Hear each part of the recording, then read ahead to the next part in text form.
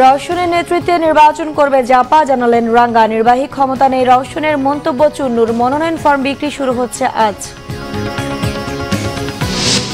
উৎসব আমেজে চলছে আওয়ামী লীগের মনোনয়ন ফর্ম কেনাবেচা। দেশে গণজোয়ার তৈরি হয়েছে নির্বাচন নিয়ে, বলেছেন ওবায়দুল কাদের। বিএনপিকে ভাঙা যাবে না, বলেছেন রিজভী।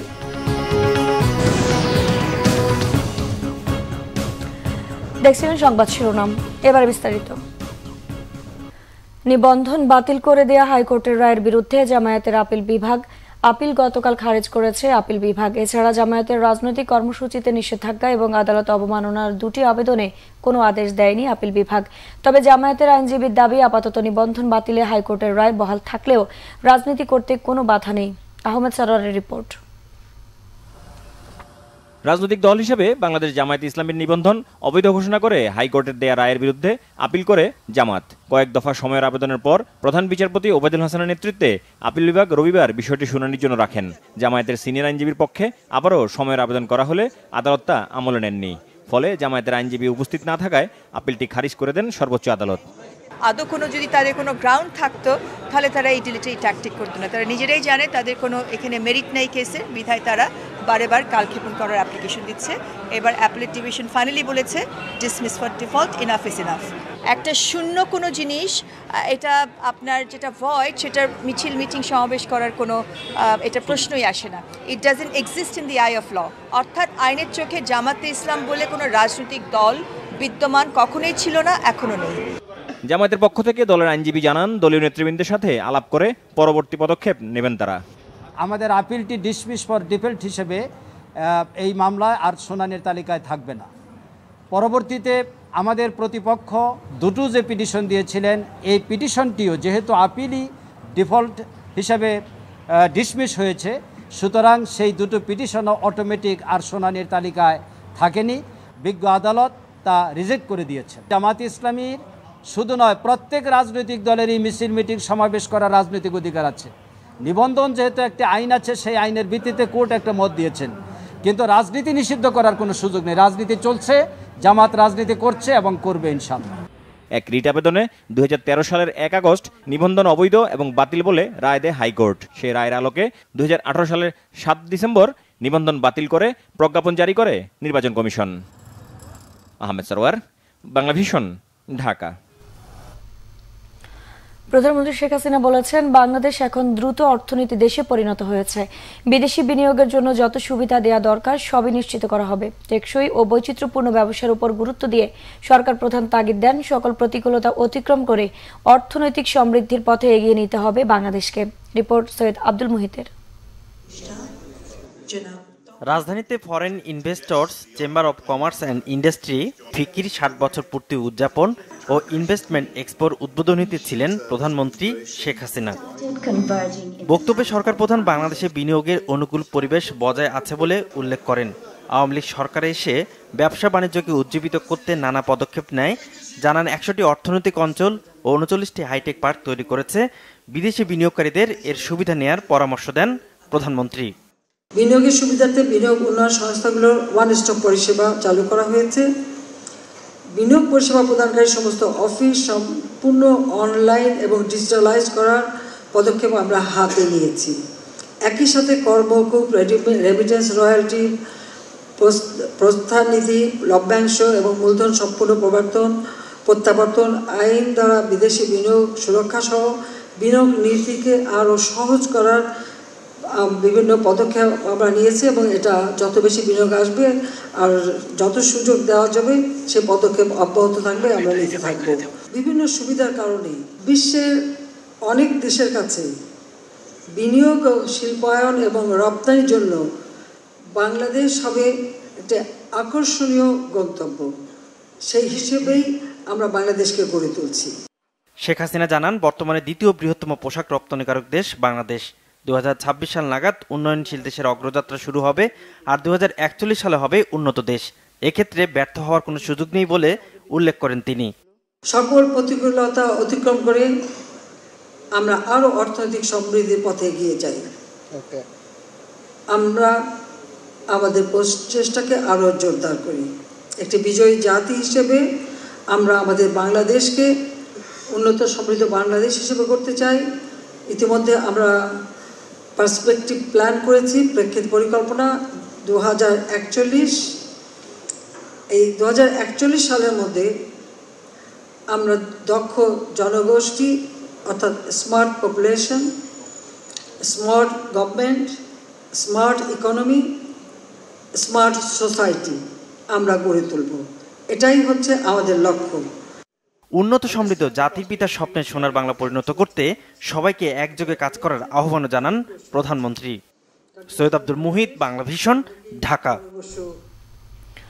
রওশন এরশাদের নেতৃত্বে জাতীয় পার্টি নির্বাচনে অংশ নেবে বলে জানিয়েছেন দলটির সাবেক মহাসচিব মশিউর রহমান রাঙ্গা। গতকাল বঙ্গভবনে রাষ্ট্রপতি মোহাম্মদ শাহাবুদ্দিনের সাথে বিরোধী দলীয় নেতা রওশন এরশাদের সাক্ষাৎ শেষে তিনি এ তথ্য জানান। আরও জানান, নির্বাচনে সব দলের অংশগ্রহণের স্বার্থে রাষ্ট্রপতিকে আলোচনার উদ্যোগ নেওয়ার প্রস্তাব দিয়েছেন রওশন এরশাদ। এদিকে নির্বাচনে অংশ নেওয়ার বিষয়ে জাতীয় পার্টি এখনও দ্বিধায় আছে জানিয়ে দলটির মহাসচিব মুজিবুল হক চুন্নু বলেছেন, রওশন এরশাদের পদের কোনো নির্বাহী ক্ষমতা নেই। রিপোর্ট রুশান নাসরুল্লাহ। জাতীয় নির্বাচনের সময়ে বঙ্গভবনে রাজনৈতিক দলগুলোর আসা যাওয়া নতুন কিছু নয়। সেই ঐতিহ্যের ধারাবাহিকতায় রবিবার রাষ্ট্রপতির সঙ্গে দেখা করেন জাতীয় পার্টির প্রধান পৃষ্ঠপোষক ও সংসদে বিরোধী দলীয় নেতা রওশন এরশাদ। সংবিধান অনুযায়ী যথাসময় নির্বাচন না হলে দেশে সাংবিধানিক সংকট তৈরি হবে বলে রাষ্ট্রপতিকে জানান বিরোধী দলীয় নেতা। জরুরি এইখানে যে কথা বললে অনেক সময় অনেক ভালো নেতা আসে, একে একের সাথে কথা বলে, সেই জন্য বলেছে। উনি বলেছেন দেখবেন, এটা আলোচনা করবেন, দেখবেন। রাষ্ট্রপতি মোহাম্মদ শাহাবুদ্দিনের সঙ্গে 1.5 ঘন্টার আলোচনায় জাতীয় পার্টির প্রতিনিধিরা তফসিল পরিবর্তন ও সব দলের অংশগ্রহণের স্বার্থে আলোচনার প্রস্তাব দিয়েছেন বলে জানিয়েছেন মশিউর রহমান রাঙ্গা। সুষ্ঠু অবাধ নির্বাচন করতে গেলে হয়তো 2-1 দিন পিছনে করতে হইতে পারে। আর 31-30 তারিখে যেহেতু আপনার একটা রিটার্নের দাখিলের ইনকাম ট্যাক্সের একটা বিষয় রয়েছে, সুতরাং ওই দিনটা থেকে একটু যদি সরিয়ে নেওয়া যেত তাহলে আরও হয়তো অনেকে পার্টিসিপেট করতে পারত। আমরা এই নির্বাচনে পার্টিসিপেট করব, এটা বেগম রওশন এরশাদ বলেছেন যে বিরোধী দল আমরা এই নির্বাচনে পার্টিসিপেট করব এবং আমরা সেইভাবে প্রস্তুতি নিচ্ছি। এদিকে জাতীয় পার্টির মহাসচিব সাংবাদিকদের জানিয়েছেন, নির্বাচনে যাওয়ার মতো পরিবেশ আছে কিনা সেটি পর্যালোচনা করা হচ্ছে। নির্বাচন কমিশনের চিঠি ও রাষ্ট্রপতির সাথে রওশনের সাথে সাক্ষাতের বিষয়ে তিনি বলেন, এসব নিয়ে তারা ভাবছেন না। এখন আমরা দ্বিধায় আছি, নির্বাচন যাওয়া ঠিক হবে কিনা, যাবো কিনা, জনগণের কি অবস্থা, এই দ্বিধাটা বা সংশয়টা এখনো আমরা এর থেকে বেরিয়ে আসতে পারিনি, যার জন্য আমাদের নির্বাচন সিদ্ধান্ত নেওয়াটা সময় নিচ্ছে। তিনি দলের পৃষ্ঠপোষক, কিন্তু দলীয় জাতীয় পার্টির দলীয় কোনো সিদ্ধান্তের বিষয়ে তার কোনো এখতিয়ার নাই। তো উনি কার সঙ্গে কি আলাপ করলেন, কে কি বললো, সেটা আমাদের ধর্তব্যের মধ্যে না, এটাকে আমরা আমলে নিচ্ছি না। নির্বাচনে অংশ নেওয়ার বিষয়ে দ্বিধায় থাকলেও জাতীয় পার্টির সব ধরনের প্রস্তুতি রয়েছে বলেও জানিয়েছেন দলটির মহাসচিব। নির্বাচনে যাওয়ার সকল প্রস্তুতি আছে। রুশান নাসরুল্লাহ, বাংলাভিশন, ঢাকা। এদিকে আজ থেকে দ্বাদশ জাতীয় সংসদ নির্বাচনের মনোনয়ন ফর্ম বিক্রি শুরু করবে জাতীয় পার্টি। দলটির মনোনয়ন ফর্ম বিক্রি চলবে আগামী বৃহস্পতিবার পর্যন্ত। ফর্মের মূল্য 30,000 টাকা নির্ধারণ করা হয়েছে। গতকাল জাতীয় পার্টির যুগ্ম দপ্তর সম্পাদক মাহমুদুল আলম স্বাক্ষরিত এক বিজ্ঞপ্তিতে এসব তথ্য জানানো হয়। জাতীয় পার্টির চেয়ারম্যানের বনানীর কার্যালয় থেকে প্রতিদিন সকাল 10টা থেকে বিকেল 4টা পর্যন্ত দলীয় মনোনয়ন ফর্ম বিতরণ ও গ্রহণ করা হবে বলে এতে জানানো হয়েছে। এছাড়া প্রতিদিন 2 ভাগে সকাল 10টা থেকে বিকেল 4টা পর্যন্ত মনোনয়ন প্রত্যাশীদের সাক্ষাৎকার নেওয়া হবে। 24 নভেম্বর রংপুর ও রাজশাহী বিভাগ, 25 নভেম্বর খুলনা ও বরিশাল বিভাগ, 26 নভেম্বর ঢাকা ও ময়মনসিংহ বিভাগ এবং 27 নভেম্বর চট্টগ্রাম ও সিলেট বিভাগের মনোনয়ন প্রত্যাশীদের সাক্ষাৎকার নেওয়া হবে। আসন্ন দ্বাদশ জাতীয় নির্বাচনকে ঘিরে রবিবার দ্বিতীয় দিনের মতো মনোনয়ন ফর্ম বিক্রি করছে আওয়ামী লীগ। রাজধানীর 23 বঙ্গবন্ধু এভিনিউতে দলটির কেন্দ্রীয় কার্যালয়ে সকাল 10টা থেকে এই মনোনয়ন ফর্ম বিক্রি ও জমা দেওয়ার কার্যক্রম শুরু হয়। চলবে মঙ্গলবার বিকাল 4টা পর্যন্ত। মনোনয়ন ফর্ম কিনতে রবিবার সকাল থেকে আওয়ামী লীগের কেন্দ্রীয় কার্যালয়ের সামনে অপেক্ষায় থাকেন অসংখ্য মনোনয়ন প্রত্যাশী।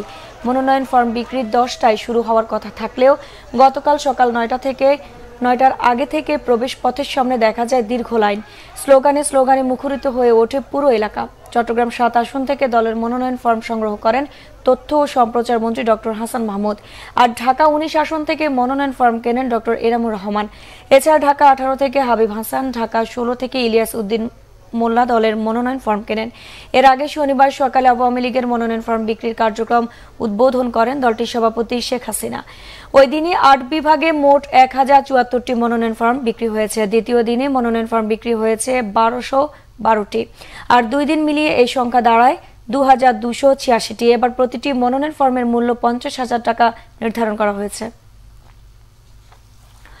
আওয়ামী লীগের সাধারণ সম্পাদক ওবায়দুল কাদের বলেছেন, নির্বাচন নিয়ে মানুষের আগ্রহ যে কতটা প্রবল, কতটা স্বতঃস্ফূর্ত তা বলার অপেক্ষা রাখে না। রবিবার সবিকেলে ধানমন্ডিতে দলের নির্বাচন পরিচালনা কমিটির প্রস্তুতি সভায় কথা বলেন ওবায়দুল কাদের। মনোনয়ন প্রত্যাশীদের ভিড়ের কারণে বারবার চেষ্টা করলেও বঙ্গবন্ধু এভিনিউর পার্টি অফিসে ঢুকতে না পারার কথাও জানান আওয়ামী লীগ সাধারণ সম্পাদক। বলেন, নির্বাচন বিরোধী রাজনীতিতে নাশকতা ছাড়া গঠনমূলক কিছু নেই। বিএনপি সরকার পতনের ডাকে 28 অক্টোবর পার হয়ে গেছে উল্লেখ করে আগামী বছর 28 অক্টোবর নিয়ে বিএনপিকে ভাবার পরামর্শ দিয়েছেন তিনি। বলেন, এবারে নির্বাচনে যারা প্রথমবার ভোটার তারাই আওয়ামী লীগের প্রথম টার্গেট, তাই তাদেরকে টার্গেট করে ইতিবাচক নির্বাচনী পরিকল্পনা নিতে দলের নেতাদের পরামর্শ দেন তিনি।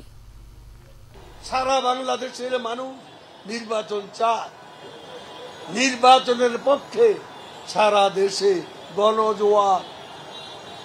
আর এই সময়ে এই 2-4টা চোরাগুপ্তা হামলা, আবার টেমস নদীর ওপাতে থেকে স্কাইপিতে অবৈধ বক্তব্য প্রদান এবং এখানে প্রতিনিয়ত নির্দেশনা দিচ্ছে। আর এখানে হঠাৎ হঠাৎ গুহা থেকে বেরো একটা প্যাথোলজিক্যাল লায়ার, ওই যে আবাসিক প্রতিনিধি বিএনপি, এখন আর কোনো আবাস নেই। দর্শক, বিএনপি ও সমমনা দলগুলোর ডাকা টানা 48 ঘন্টা হরতালের আজ শেষ দিন। আমাদের সহকর্মী মামুন আব্দুল্লাহ আছেন রাজধানীর ফার্মগেটে, সরাসরি যাচ্ছি তার কাছে। মামুন, ফার্মগেটে এই মুহূর্তের পরিস্থিতি আমাদের জানাবেন। জি আইরিন, আপনাকে ধন্যবাদ। আপনি জানেন যে বিএনপি এবং সমমনাদের ডাকা 48 ঘন্টার যে হরতাল সেটি গতকালকে শুরু হয়েছে এবং আজকে শেষ দিন। আপনি জানেন এর আগেও বিএনপি 28 অক্টোবরের পরে যে বিশৃঙ্খলা সৃষ্টি হয়েছিল, তারপরে 5ম দফার অবরোধ কিন্তু শেষ হয়েছে এবং তারপরে আজকে তফসিল ঘোষণার বিরুদ্ধে এবং প্রতিবাদে বলা চলে আজকের এই হরতাল ডাকা হয়েছে এবং আজকে শেষ দিন। আপনাকে যদি ফার্মগেটের চিত্র একটু দেখাই, আমার পেছনে গাড়ি ঘোড়া কিন্তু দিন বাড়ার সাথে সাথে কিছুটা বাড়ছে, তবে অন্যান্য দিনের তুলনায় আসলে যেরকম গণপরিবহন আমরা চলতে দেখেছি, কিন্তু আজকে সেই গণপরিবহনের চাপ কিন্তু অতটা আমরা লক্ষ্য করিনি। অফিসগামী এবং স্কুল কলেজগামী যারা শিক্ষার্থীরা আছেন এবং যারা কর্মজীবী আছেন তারা তাদের কর্মস্থলে পৌঁছাচ্ছেন। পায়ে হেঁটে অনেককে আমরা পৌঁছাতে দেখেছি, অনেককে বাসে উঠতে হুড়োহুড়ি করতে দেখেছি, কারণ আপনি জানেন যে বাসের সংখ্যা কিছুটা কম। তাদের মধ্যে একটা আতঙ্ক আসলে তৈরি হয়েছে। তারা বলছিলেন যে বাসে উঠলে কখন কি হয় না হয়, সে আতঙ্ক থেকে তারা আসলে বাসে উঠতেও ভয় পাচ্ছেন। এবং আইনশৃঙ্খলা বাহিনীর কথা যদি আপনাকে একটু বলি, যে ফার্মগেট এলাকায় আইনশৃঙ্খলা বাহিনী কিন্তু সকাল থেকেই সচেষ্ট আছে এবং তারা পালাক্রমে এক দফার পরে আরেক দফা তারা আপনার নিরাপত্তাজনিত যেসব কারণে তারা থাকা প্রয়োজন তারা সেখানে কিন্তু অবস্থান করছেন আমরা দেখেছি। এবং তবে আমরা এখন পর্যন্ত কোনো ঝটিকা মিছিল কিংবা কোনো ধরনের হরতাল সমর্থনে কোনো মিছিল এখন পর্যন্ত এই এলাকায় আমরা দেখিনি। তবে দিন বাড়ার সাথে সাথে কিছুটা গাড়ির চাপ বাড়ছে এবং যারা অফিসগামী তারা কিন্তু বের হচ্ছেন, যারা শ্রমিক তারা কিন্তু বের হচ্ছেন। এবং আপনি জানেন যে হরতালের আজকে শেষ দিন। সবকিছু মিলে আসলে ফার্মগেটের চিত্র এই ছিল আমার কাছে সবশেষ। ধন্যবাদ মামুন। বিএনপি সিনিয়র যুগ্ম মহাসচিব রুহুল কবির রিজভী বলেছেন, গ্রেফতার, গুম, খুন, আয়নাঘরে বন্দি আর ক্রসফায়ার করে বিএনপি নেতা কর্মীদের দমানো যাবে না। গতকাল বিকেলে ভার্চুয়াল সংবাদ সম্মেলনে এই হুঁশিয়ারি দেন তিনি। বিএনপি ভাঙ্গা সরকারের কোনো অপচেষ্টা সফল হবে না উল্লেখ করে রিজভী বলেন, কোটি টাকা খরচ করে বিএনপির বিরুদ্ধে অপপ্রচার কাজে আসবে না। এ সময় আগামী 10-15 বছরে বিএনপি থাকবে না সজীব ওয়াজেদ জয়ের এমন বক্তব্যেরও সমালোচনা করেন রিজভী। বিএনপি চেয়ারপারসন ও 3বারের প্রধানমন্ত্রী বেগম খালেদা জিয়ার প্রেরণা এবং মুক্তিকামী মানুষের আশা ভরসার স্থল ভারপ্রাপ্ত চেয়ারম্যান তারেক রহমানের নেতৃত্বে গোটা বাংলাদেশ আজ ঐক্যবদ্ধ। সুতরাং আগামী 10-15 বছর কেন, বিশ্বের মানচিত্রে লাল সবুজের পতাকাটি যতদিন থাকবে ততদিন বিএনপি থাকবে এই দেশে ইনশাল্লাহ। আমি শুধু সজীব ওয়াজেদ জয় সাহেবকে বলবো, ইতিহাস পড়ুন। স্বৈরাচাররা যখন ক্ষমতার মসনদে বসে থাকে তখন অন্ধের মতো দাম্ভিকতা দেখায়। ফেরাউন পানিতে ডুবে যাওয়ার আগের দিনও জানতো না আগামীকাল তার শেষ দিন। এ ধরনের কথা আপনি পূর্বেও অনেকবার বলেছেন। আপনার কথাগুলো জনগণের দাবি মেনে কেয়ারটেকার সরকারের অধীনে অবাধ নিরপেক্ষ নির্বাচন দিয়ে দেখুন আওয়ামী লীগের অবস্থান কি হয়। শ্রম ইস্যুতে নিষেধাজ্ঞা এলে সমস্যা নেই বলেছেন পররাষ্ট্রমন্ত্রী ডক্টর একে আব্দুল মোমেন। তবে এ ব্যাপারে সরকার এখনো কিছু জানে না বলে জানান তিনি। রবিবার পররাষ্ট্র মন্ত্রণালয়ের এই কথা বলেন তিনি। পররাষ্ট্রমন্ত্রী বলেন, বাংলাদেশের শ্রমিকরা আমেরিকার চেয়ে ভালো আছে। এক প্রশ্নের জবাবে ডক্টর মোমেন জানান, অনেক রাষ্ট্রদূত ভিয়েনা কনভেনশন না মেনে বড় বড় কথা বলছে। গঠিত কিছু করলে তার বিরুদ্ধে ব্যবস্থা নেওয়া হবে। যেসব অ্যাম্বাসেডর নির্বাচন নিয়ে কথা বলছেন তাদের অ্যাম্বাসেডর পার্টি নামে দল করার পরামর্শ দেন পররাষ্ট্রমন্ত্রী। তিনি বলেন, আওয়ামী লীগ সংলাপের সপক্ষে, তবে সন্ত্রাসীদের সাথে সংলাপ নয়। ভোট পেছাবে না উল্লেখ করে পররাষ্ট্রমন্ত্রী বলেন, বিএনপি নির্বাচনে না গেলে তাদের অনেক নেতা দলত্যাগ করবে।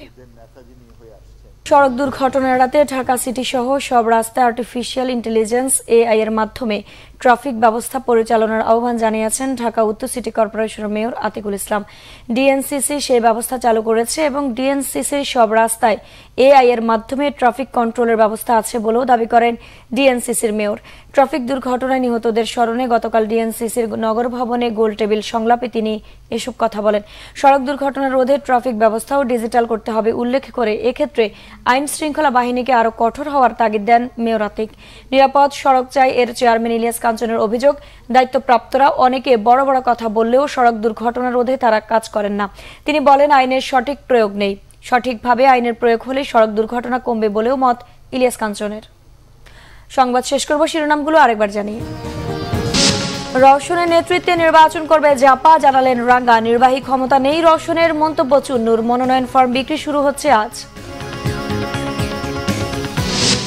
উৎসব আমেজে চলছে আওয়ামী লীগের মনোনয়ন ফর্ম কেনা বেচা। দেশে গণজোয়ার তৈরি হয়েছে নির্বাচন নিয়ে, বলেছেন ওবায়দুল কাদের।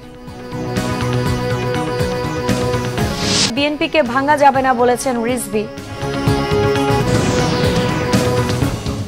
দর্শক, ছিল এখনকার মতো। পর সংবাদ সকাল 10টা, এর আগে 9টা রয়েছে নিউজ টপ 10 দেখার আমন্ত্রণ রইল।